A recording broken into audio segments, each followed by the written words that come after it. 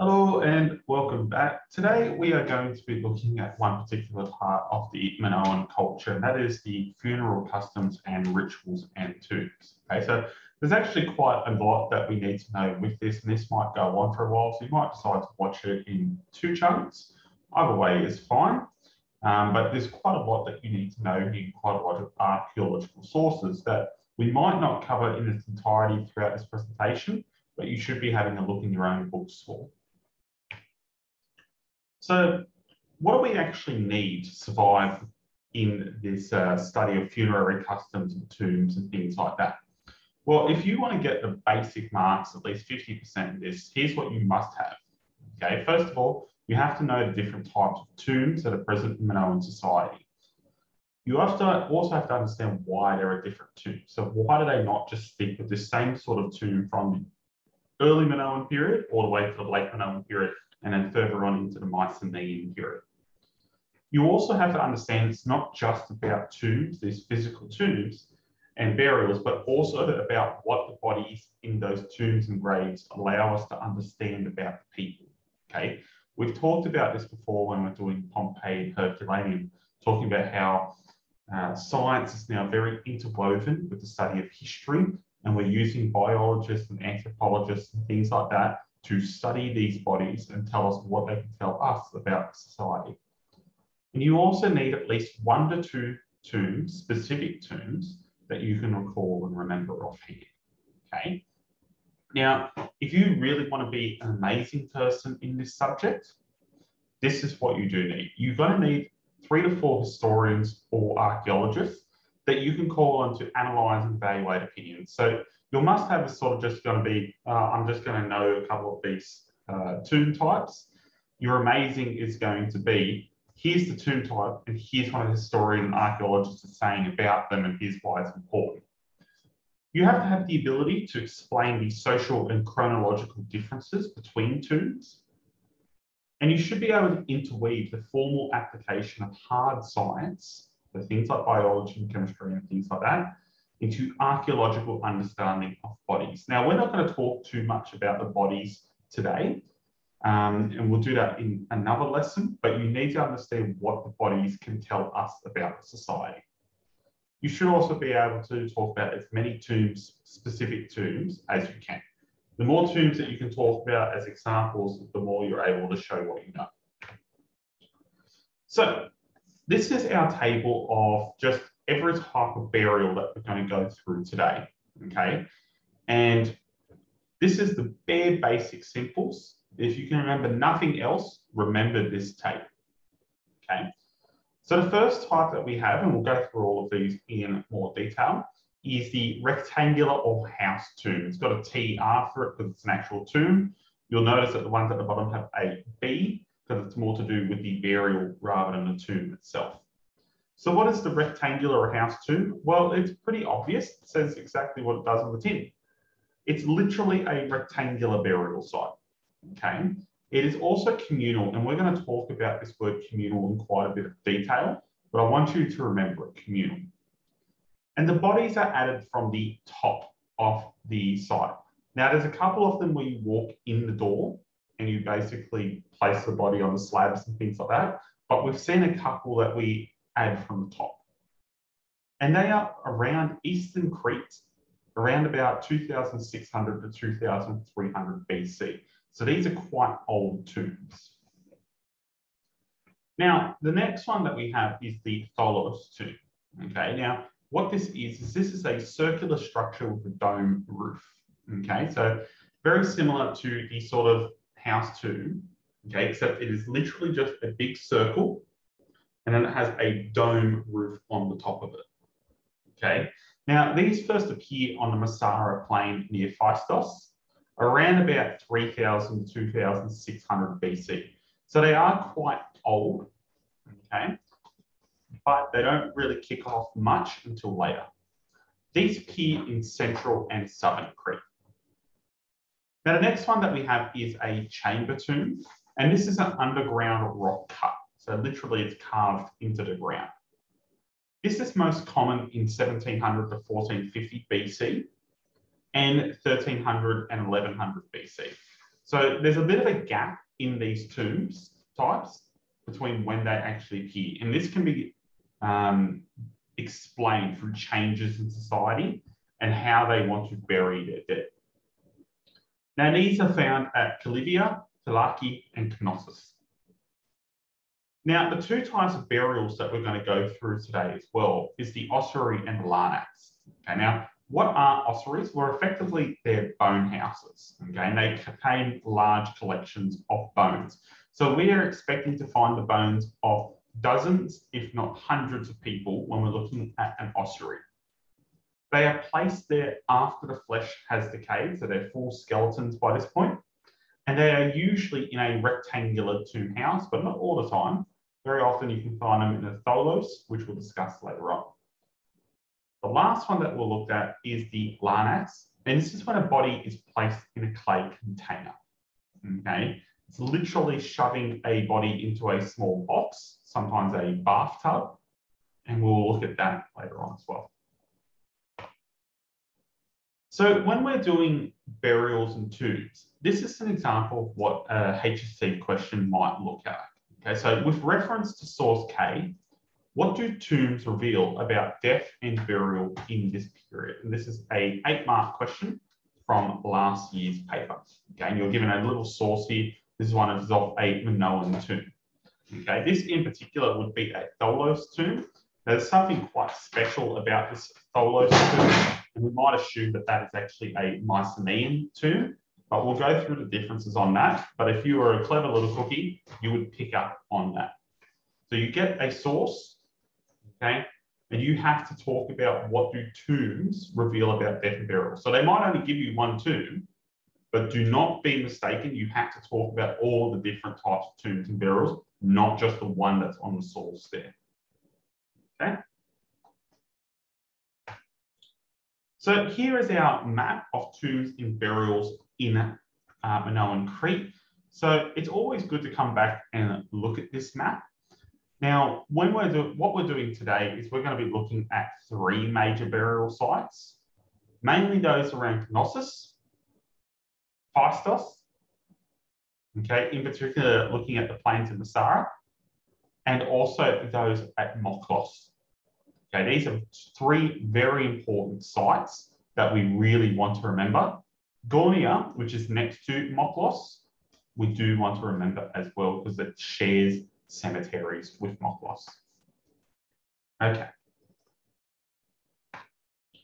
So what do we mean when we're talking about funerary customs? Okay, well, funerals and burials in Minoan Crete seem to have undergone major changes throughout the years, from pre-palatial early Minoan to the late Mycenaeans. In case you have forgotten, pre-palatial means pre-palace period, before the Minoans started building palaces. Now, many customs related to the funeral and burial remain unknown. However, we can say with some certainty that the late Mycenaeans adopted some, if not many, of the Minoan burial customs. And this also makes it a bit difficult for us as historians and archaeologists. The Minoans are an evolving society. The way that they do their burial and funeral customs changes over time. They do not remain consistent, there's evolution. And one of the big problems that we have is when the Mycenaeans come to Minoan Crete and take it over, they bring in their own customs and they also adopt some Minoan customs, and we have to figure out what is Minoan and what is Mycenaean. Now, this one that we talked about before is a really important one that we have to remember, and this is communal burial. Now, one of the most important features to identify Minoan burials is the idea of communal burials. Although different types of tombs have been found throughout Minoan archaeology, the idea of communal graves or bodies being put into community graves with little separation between them remain markedly common throughout Minoan history. So what does that communal burial actually mean? It means we as a society are very used to one grave, one person, okay? For every grave that you've got is one person in there. However, the Minoans are quite different. You've got one grave, you could have 10 people in there if you have a grave at all, okay? Most of the times, Minoans are going to be buried in tombs, which could contain dozens, if not hundreds of people. The Minoans are buried very closely together, and it's only at certain periods in their history where they actually start separating people in their burials. What this means is that whenever we discover a tomb in the Minoan archaeology, we're finding a whole shed load of bodies for us to study. Okay, so really wrap your head around the idea of communal burial. Now, the idea of communal burial has been an integral part of the idea of an egalitarian Minoan society, with little between classes being distinguished in their burial sites. So what does this mean? Well, we think that Minoan society was egalitarian, which means that they didn't have much of a social hierarchy. Everyone was thought to be equal. And a lot of people have said that this has really been viewed in their burial. Everyone was buried together, and it doesn't seem like rich people got a very big difference in how they were buried. However, it's important to note that over time, a larnax was eventually provided for seemingly richer people. So at the start, we see a lot of evidence of egalitarian society in the Minoan practice of burial. However, we can say that as the society begins to develop, and perhaps they had more of a social hierarchy as they developed, we see these richer people being buried in these larnaxes, okay? And you can see here, this is what a larnax is. It's effectively a chest. Very often they were actually bathtubs as well. And you would literally stuff a body inside of that larnax. Now, some of you might be wondering, I don't think you can actually fit a body inside of that small chest. You absolutely can. Remember, Minoans are not buried like we would normally bury a body, which is horizontally, okay, if it's hands over. No, they actually shove their bodies into these chests in a sort of fetal position, so they're curled up, okay? And even with the larnaxes, you might find that you have multiple people shoved in that larnax, okay? Also keeping in mind that sometimes they empty out the bodies after the flesh has decayed from that body, and then put the bones of the previous person in another spot. When we'll talk about ossuaries, we'll discuss this a bit more, and then fill it in with another corpse.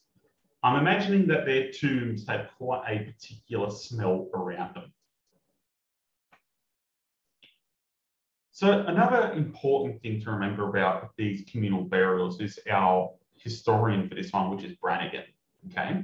Now, Brannigan suggests that these communal burials constitute evidence of a clan or family structure in Crete because several such burial sites were used simultaneously over the course of hundreds of years in each small area. So what we're saying is these burial sites were used for quite a number of years. And we do have evidence that in one burial site, a family would have its entire generations buried, okay? Could just be a small knit family or what's called the large knit family clan. This can involve distant cousins, uncles, and things like that. But we do believe that this sort of communal burial, or at least Brannigan believes, was family or clan-based, where everyone is piled into the same tomb, basically, which makes sense because if you have a bit of worship of the dead or looking after the dead in a religious sense, you would want the family to do that for you, to look after those that have died.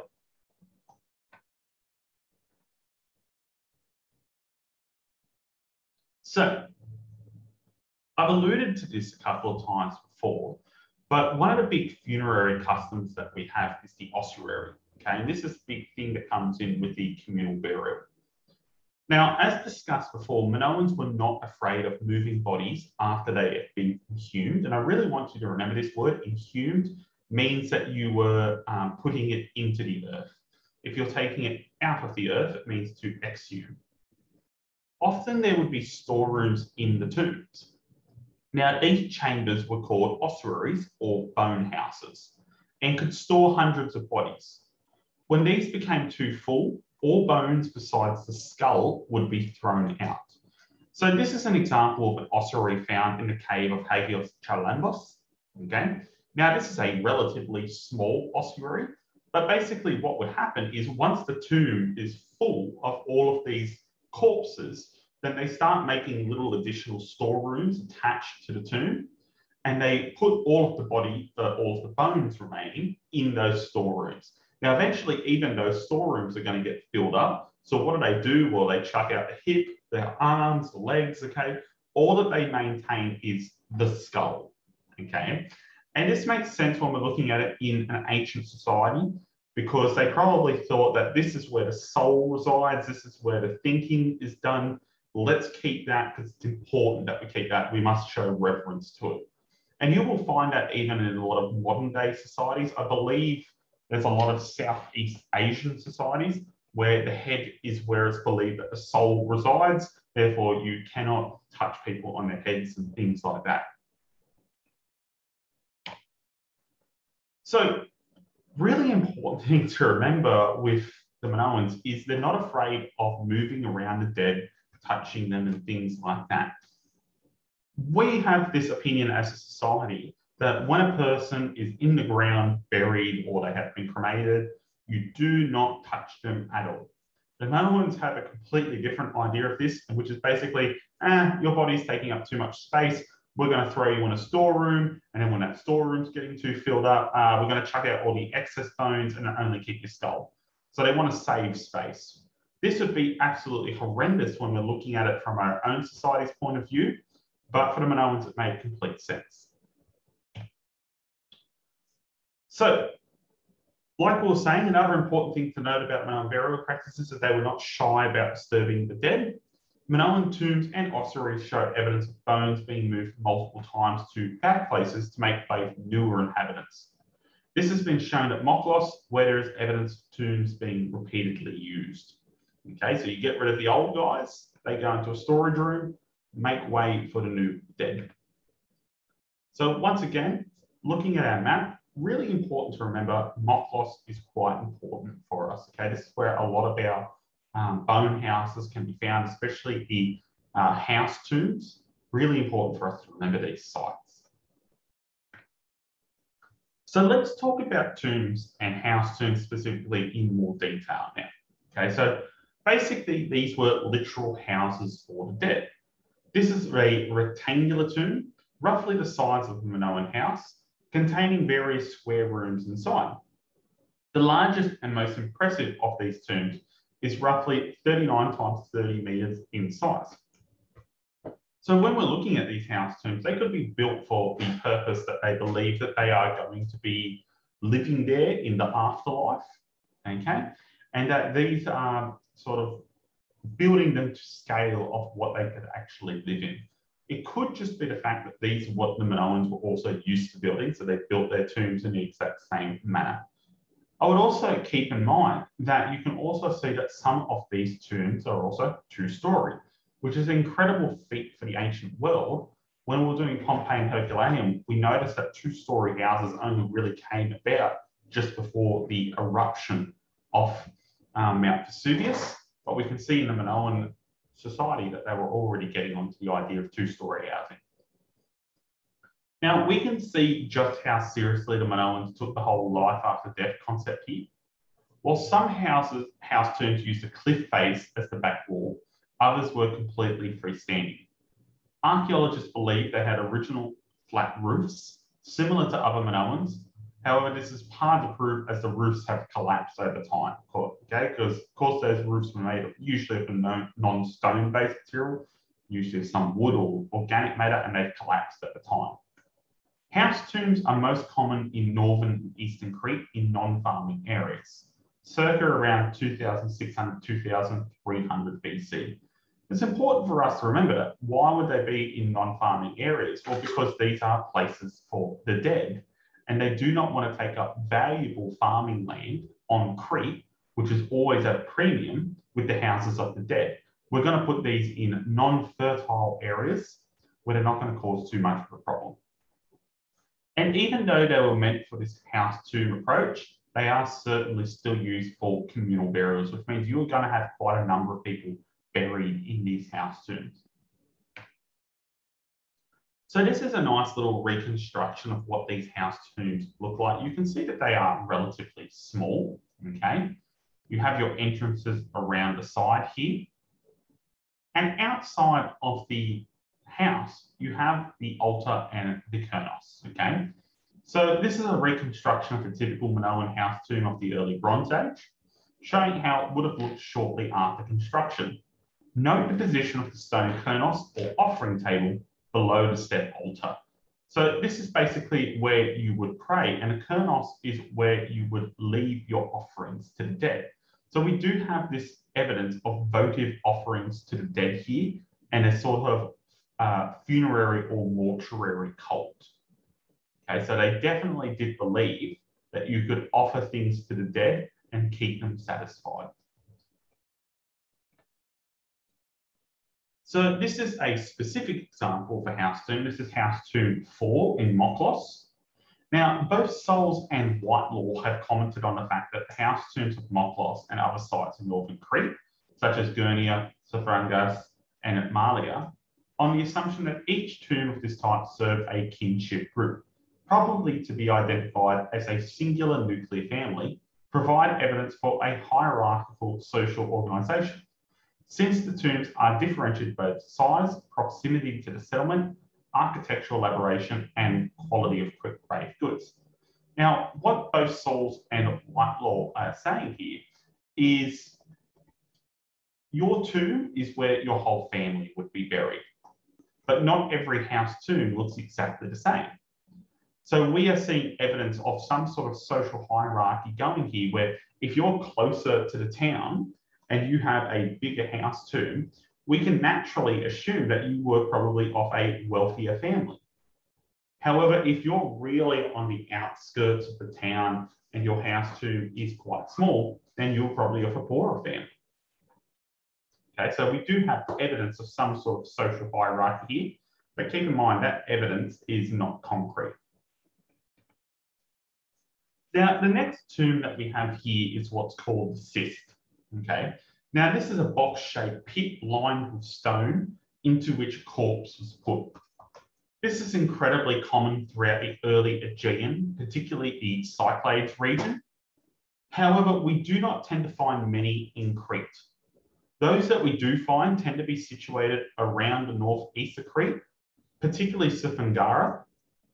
Dr. Rudder suggests that this is because this is where the most Cycladic influence was found. Okay, so you can see here it's a relatively simple tomb, okay, more of a grave than anything else, where you've literally just dug a hole, you've put stones around the side of it, and you can also see that that body, once again, as I was saying before, it's not laying down, it has been chucked in there with its knees curved and going into this sort of fetal position. Okay, so we're going to find out in the northeast of Crete. Okay, so going back to our map, we're going to find it here because this is where Cycladic influence, those islands surrounding the Minoan Crete to the north, is strongest. Now, the next one that we do is the Tholos tomb. Okay, now this is a freestanding circular tomb built shortly after the introduction of house tombs on the plain of Massara below Phaistos. Now, the Mycenaeans also built these. However, there are differences between the two, namely that Minoan ones are not built into hillsides and don't have as fancy masonry and tend to be rougher. Therefore, they predate them. And it's really important that you remember that, okay? Minoan ones are going to be freestanding. Mycenaean ones are going to be built into the earth, particularly into a hillside, okay? Sometimes you will get questions in the HSC where they will show you a Tholos tomb built into the hillside, and I'll say, well, what does this reveal about Minoan funeral and burials? And part of that answer is you have to be able to identify off that source going, well, it's not actually Minoan tomb, it's Mycenaean. So this particular tomb does not actually tell us much. So some Minoan Tholos tombs predate the Mycenaean ones, okay? A good example of this is the Isopata tomb near Knossos. And the reason this is a good example is this is actually the exception to not having fancy masonry being rougher. It's actually very finely constructed, okay? And this can be seen in the late Minoan period. And this is often called tholoi in a group. So you can see here, The Tholos tomb is built in this circular shape, okay? On top of this circular shape, you would have a domed roof. Now, you can also see little compartments that have been established here. Now, these are little storage rooms that were probably built after the Tholos here became full of bodies. So these are what would be stored in the ossuaries. Okay, and we do have evidence of them being built after the fact.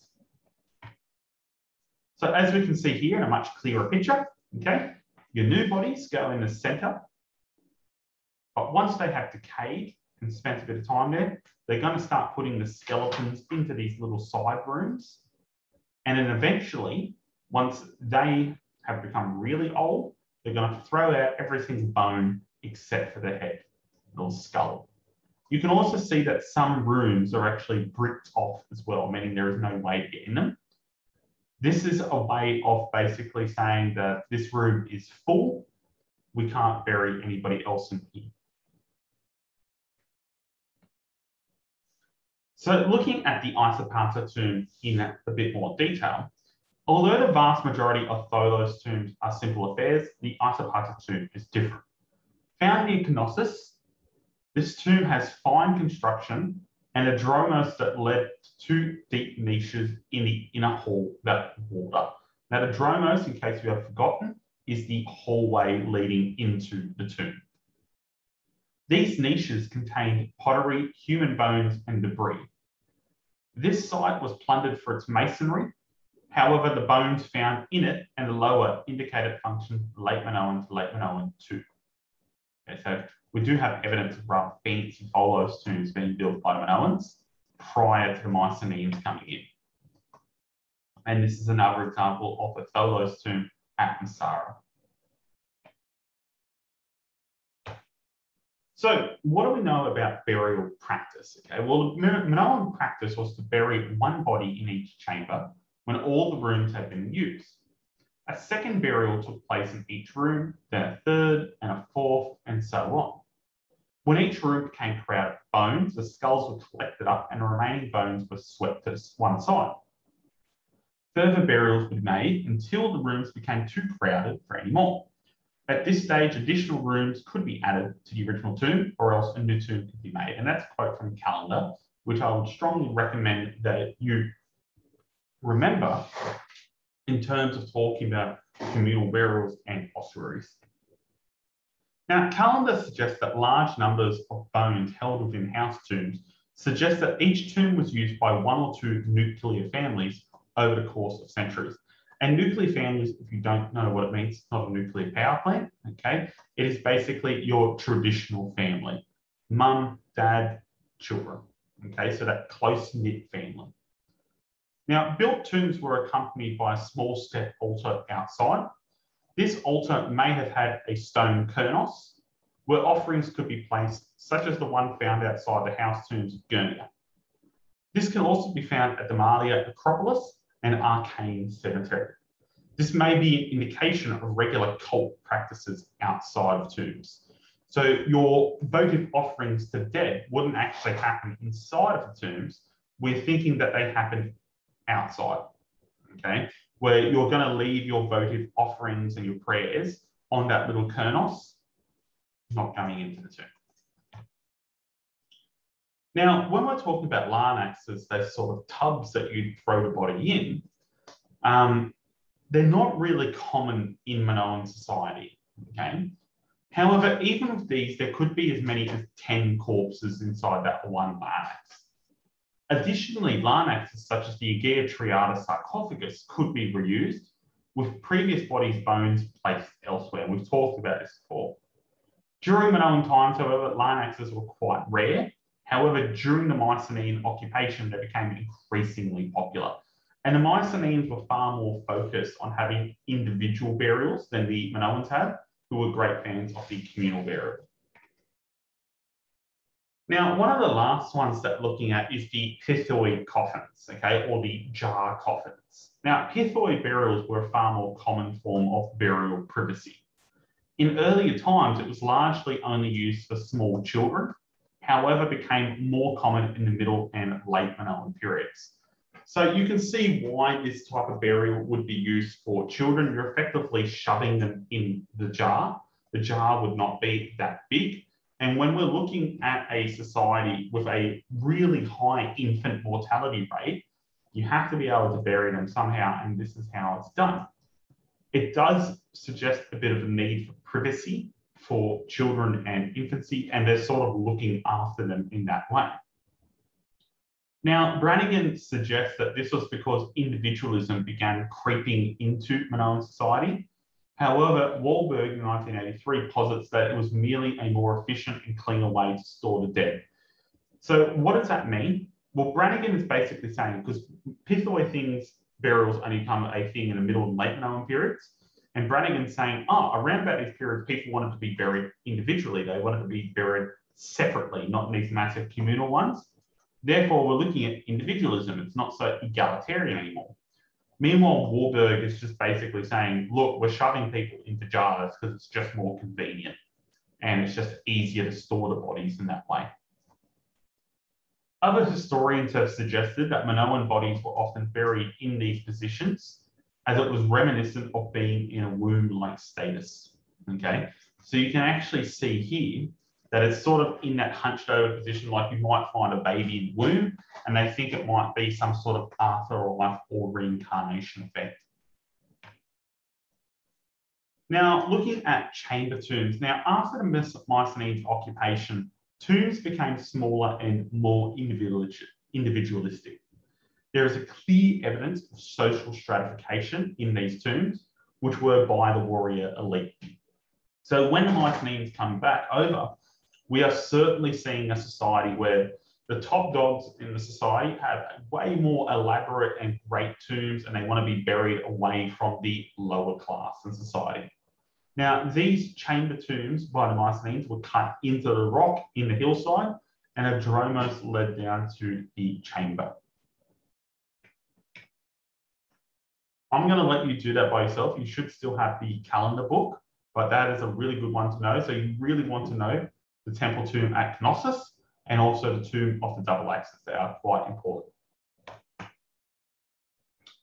So looking at the tomb of the double axes, okay, this one is quite an important tomb. And as you can see from this tomb, it looks like, hence its name, like the tomb was cut into the fashion of a double axe.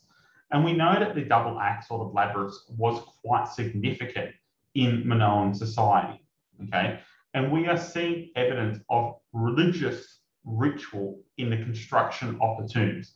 So all of these tombs might have had a specific religious purpose.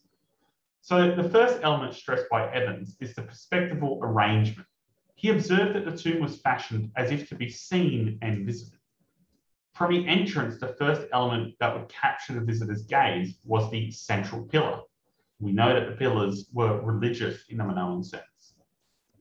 The dimensions of the chamber were not so large to require such a pillar to hold up a roof, even if the roof did eventually collapse. So what they're saying is the pillar is ceremonial or aesthetic. It doesn't need to be there. It's not functional. Further, the incised patterns giving the pillar a columnar effect is immediately visible. Marinatus argues that the presence of signs identifying the pillars as focal points within the complex is the most important distinguishing feature for a pillar shrine. So what we're saying here is the tomb of the double axes might have functioned as a shrine as well, not just a tomb. Not every room with a pillar has to be interpreted as a shrine, especially when we're dealing with basement rooms more easily understood as storage spaces. In the case of the tomb of the double axes, however, the presence of the incised motif strongly suggests that the pillar owes its existence to reasons other than structural necessity. Our next one is the tomb of the double axes, discovered in 1913 by Evans, belongs to this new burial type. It is exceptional relative to other tombs. However, in the great number of religious symbols present, Evans longer underlined in both architectural and archaeological terms the outstanding quality of the nature and contents of this tomb. In his opinion, the tomb of double axes was not only a simple burial chamber, but also a sort of shrine dedicated to the Minoan goddess. Okay, so burial chambers, and I really want you to get this, can be used as shrines as well. if we're following what Evans and Marinatos is suggesting here, they have an important religious role to play as well. And your tomb of the double axes is going to be your big evidence on this. So when we're looking at attitudes towards the dead, we're looking at things like most were buried without cremation until the Iron Age. So cremation was not really a big thing in Minoan society until the Iron Age. So it took quite a long time. Everything else, just putting the body on display, letting it decay. In the early Minoan second period, bodies began to be placed in larnaxes to show possible individuality or respect, however, was not common. In middle Minoan and early Minoan too, bodies would be placed into pithoi or bathtub larnaxes. These, however, were not buried and put on display on the floor of a tomb, thus would have decayed via the air.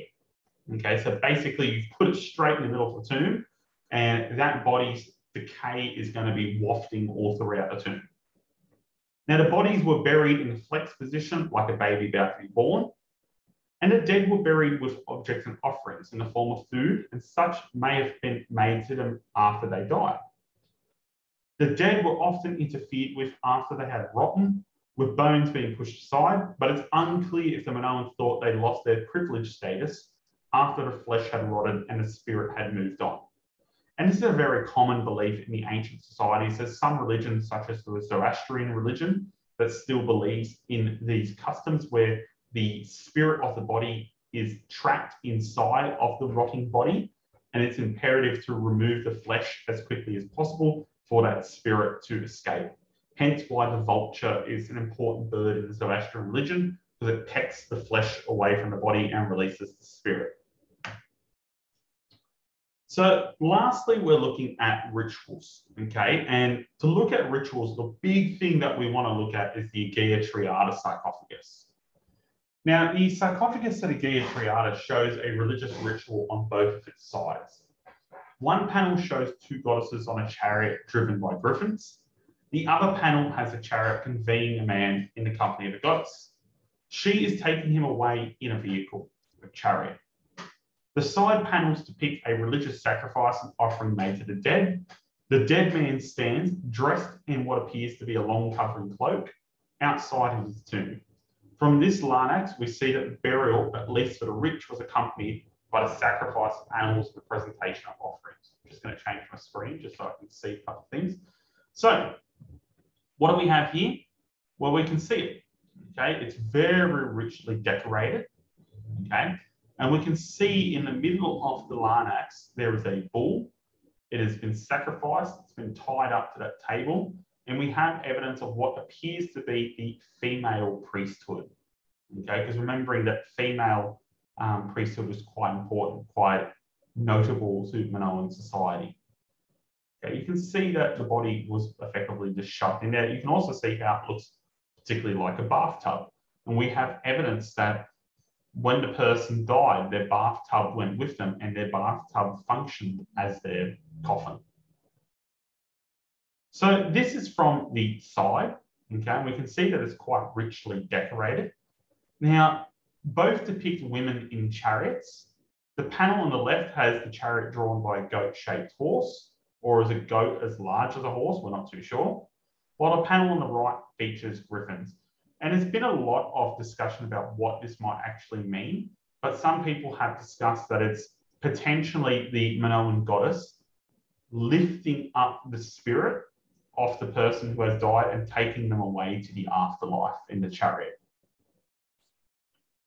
This is side A of the Aegea Triada sarcophagus, and it's believed to depict burial ceremonies, including offerings given to the deceased, who is perhaps the armulus figure at the far right, standing in front of a shrine or tomb. So he has been buried, and we think that these people are giving votive offerings. So they're going to leave those offerings with the dead person so that they can take them into the afterlife. We are also noting quite a lot of these upper class Minoan women who we might be able to distinguish by their white skin, fancy headdress, and also looking at their hairstyles. And they seem to be leading in the Minoan procession. Now, this is side B of the Geotriata sarcophagus. So you can see here that we've actually reconstructed some of it from the previous picture. Okay. And it sustains some damage, but it depicts the sacrifice of a bull in the center. It's also shown by a procession of women accompanied by a male flute player, which you can see here, who are approaching an altar in front of a small shrine. The shrine has horns of consecration, that ever important symbol that we definitely need. Now, the very last thing that I will be talking to you about is canonical cups or conical cups. Now, these are the most common item found in Minoan sites, and it's an everyday object. They also had a particular role to play in cult and funeral rites, which is why so many of them have been found in religious settings. Now, if you're wondering what it is literally a cup, okay? Sometimes might be used for bowls, and it's useful, as you might imagine, it's storing food and drink. Now, you might be asking, well, why on earth is that important? Well, some of these cups, as you might figure, contain food. Others were painted red. Some might have been used for communal meals. Others held non-edible offerings. So what we think happened is these cups would be filled with these votive offerings, which might sometimes be food for the dead, but also other things. And you would place your offering inside this cup. You might leave it on the kernos. And this is how your offering would be delivered to the dead person. This is how you pay your respects or acknowledge them religiously. That's it for Minoan burials and tombs. Like I said, there's a couple of tombs in there that you have to research a bit into your own depth, usually by using the calendar book. You have to know those tombs, but this is your general overview of every one of those tomb types. Okay, so if you have any questions, please email.